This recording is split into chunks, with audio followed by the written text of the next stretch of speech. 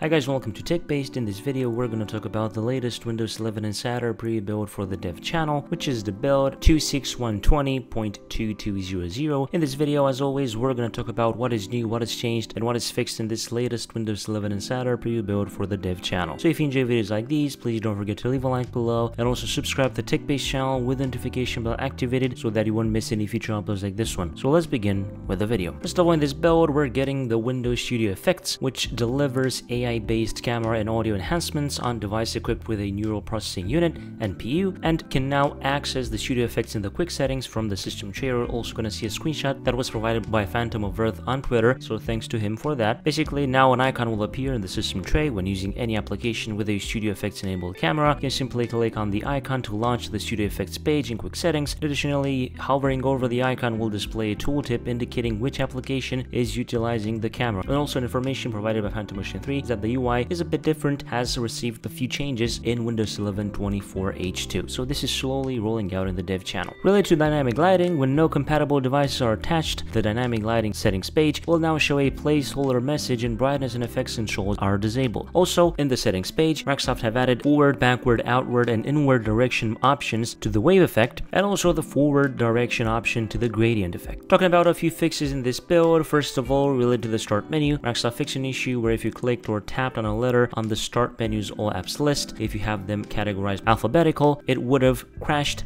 and it would have broke, but right now that is fixed. Also, related to the taskbar, Microsoft fixed an issue where Explorer.exe was crashing for some insiders when hovering over certain open apps in the taskbar. Related to the settings app, Microsoft fixed an issue where there was a blank entry in the privacy and security section, also clicking on it, it would crash settings. Related to input, updated the mouse option, show location of the pointer when I press the control key, so that the circles displayed are now DPI aware and aren't really small on high DPI monitors. You also have a few general fixes. For example, Microsoft fixed the SFC scan now, and also a stop error that occurred during shutdown was fixed. And we also have two new known issues. In the start menu, you may see there is an unexpected amount of spacing between items in the start menu's apps list. And also, related to the dev drive, Microsoft is working on the fix for an underlying issue leading to the dev drives potentially not being accessible within the Windows subsystem for Linux. So basically, this is all there is to it in the latest dev channel build. If you want to learn more info about it, you can check out the article below or the official Microsoft blog post. If you enjoyed this video, please don't forget to leave a like below, and also subscribe to the TechBased channel with the notification bell activated so that you won't miss any future uploads like this one. I was Emmanuel from TechBased. Until next time, have a nice day.